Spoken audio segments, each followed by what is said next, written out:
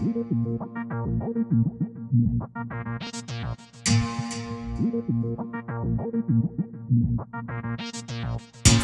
started the project, the Sochi project, in 2009, and the main reason why we started this project is that we were already aware of the fact that the Russian authorities would use these games as a way to show the world how powerful they are, how rich they are. They want to use these glamorous games for a kind of facade to the rest of the world, and what we wanted to do is to bring alternative stories.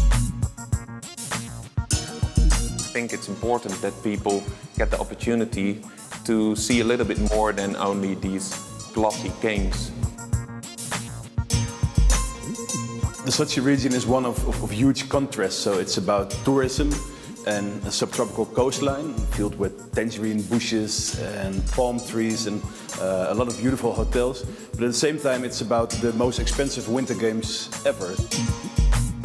Then there's this tiny republic at the south of Sochi, Abkhazia, which is virtually unknown and completely desolate, isolated, ruined country. It's really south at the border of Sochi. So that's another contrast, that these winter games, these most expensive winter games, will be organized right at the border of this tiny republic.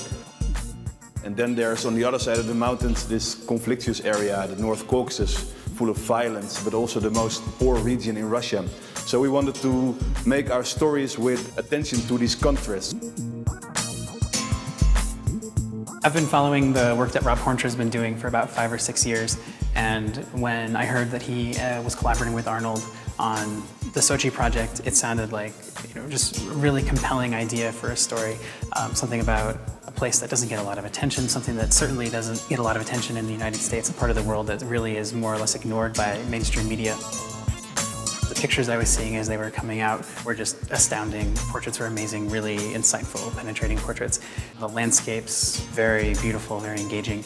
And there was so many layers to this story when they were making beautiful visuals, but also telling really important stories that I think haven't been heard very often.